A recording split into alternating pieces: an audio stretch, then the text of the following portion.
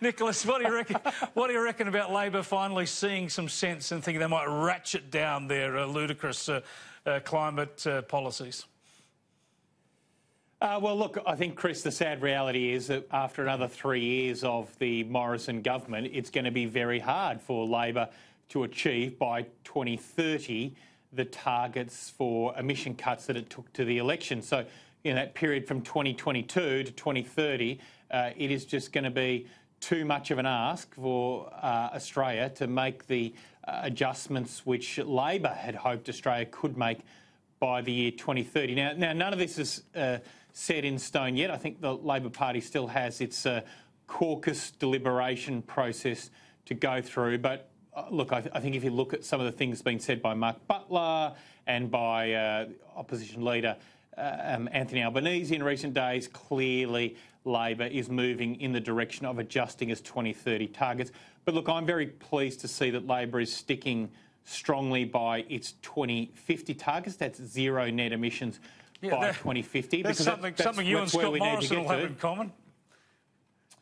Yeah, I mean, we shouldn't forget that that still leaves Australia falling well short of many countries which we like to compare ourselves with, you know, like Canada, like Denmark. I mean, don't forget, Denmark's going to go zero net emissions by 2030. I don't think we compare ourselves to Denmark, mate. Denmark is chock-a-block to the gunnels with hydroelectricity, and when it runs out, it brings in a bit of nuclear power from France and the like. You know, it's not comparable, but I think Scott Morrison will be very pleased, as you say, that Labor is sticking to that 2050 target. Jane, this is the spin we're getting, that, you know, 3 years, this 3 years of a coalition government means Labor can't really stick with their own policies. But what they're doing, of course, is waking up to the electoral liability, if not the economic realities of their policies.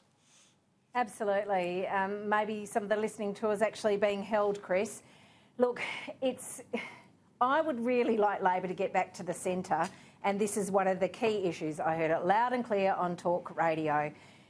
You're right to point out 1.3% of the world's carbon dioxide emissions come from Australia. People are awake to this now. We all want to do our bit. I'd like Labor to come back to the centre so that it can be competitive, because I think that's a good thing for our democracy. It's time for them to change their climate policies. The electorate has spoken. Maybe Labor's finally listening, Chris. That's what they've got to do, Peter. You've got to listen, right? You know, I think that's right. The punters are right. The punters aren't wrong.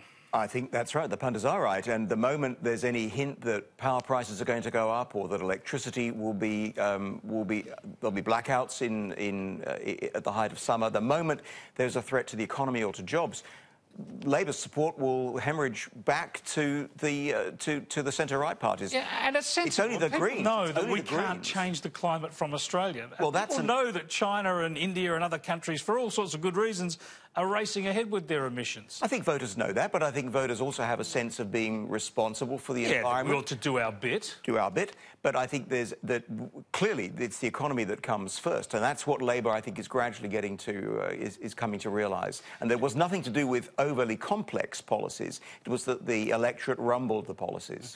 Let's just have a look at another comment here from Mark Butler this morning, where he was talking more broadly about Labor and the lessons it should take from the election result. No, we don't have it. Well, what Mark Butler says was it was a bad election defeat. And Nick, you'll be familiar with the rhetoric he's used before. He said that the Morrison government was a Muppet show, and they got their backside handed to them by Fozzie Bear and Kermit the Frog, and if that happens, then you've got to re-examine policies. Now, he wasn't talking just about climate policy; he was talking about their tax policies and others. But he's right, isn't it? I mean, it's time to have a really good look at what was a big and open, and let's be complimentary, an honest policy platform put forward by Labor.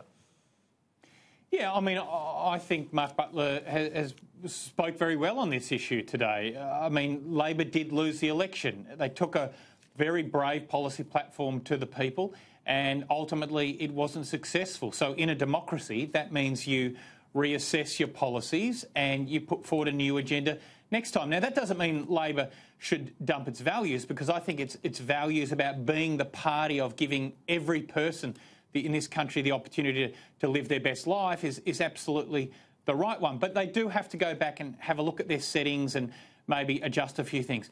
But, Chris, I do want to pick you up on a point that you made earlier about Australia and our role in tackling climate change on a global level. Because I've heard you make this point before where you say, you know, Australia can't make any meaningful contribution to global emissions, and therefore you go on to infer that therefore we should do nothing. Well, I just say that's completely wrong. I mean, there's we're doing a lot. to this. Nicholas, we've Australia's signed up the a very wealthy country. Just hang on a second, we're a Nicholas. successful country. Nicholas, this is my show. We should step up. Just let me get a word in occasionally on my own show. We are already signed up to Paris. We are reducing our emissions by 26 to 28%.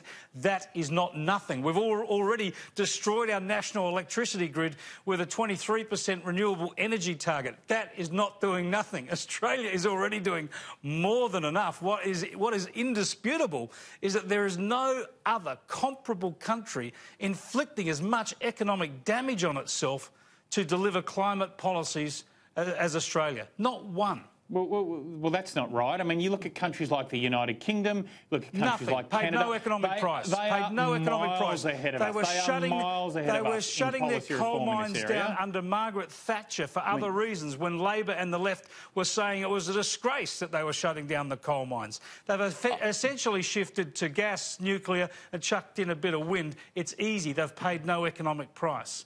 Neither has Canada, neither has the US. Nobody's paying an economic price like Australia has. You talk about Denmark and New Zealand, countries that have all this hydropower. We'd all have hydropower if we could, but we don't, and therefore Australia's paying a very, very high price. What I do want to go on to, though, is the actual climate and how it's operating now. And Jane, you'll be very focused on this, even though it's not as bad in the West at the moment. But this drought in Queensland and New South Wales has reached the stage where towns are looking at running out of water in November. Now, this feeds into the climate debate because, of course, people want to blame it on climate change. But, of course, we know you get severe droughts in this country periodically, and that's what we're in at the moment, whether or not climate change can be factored in. The point is, real people are facing really dire consequences in the here and now.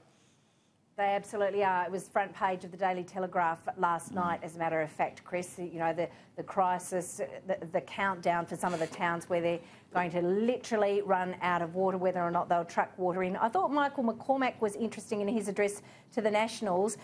He talked about the launching the National Water Grid Authority and the investment in there, and he talked about the many years since a dam has been built. I know that Alan Jones has been red hot on this issue. You're going to have to look at infrastructure, but just on people blaming everything on climate change, I thought Larissa Waters' intervention during the week on the bushfires in Queensland and blaming the Queensland Premier and the Prime Minister and somehow the Adani coal mine, which isn't even up and running, on the bushfires, when we know that those Greens policies have had so much to do with backburning, locking up national parks, all those issues. That was an absolute disgrace, Chris, that I just thought and what a terrible thing to say in the midst of those people fleeing their homes. But hopefully Michael McCormack getting on the front foot here with the Nationals about building some infrastructure.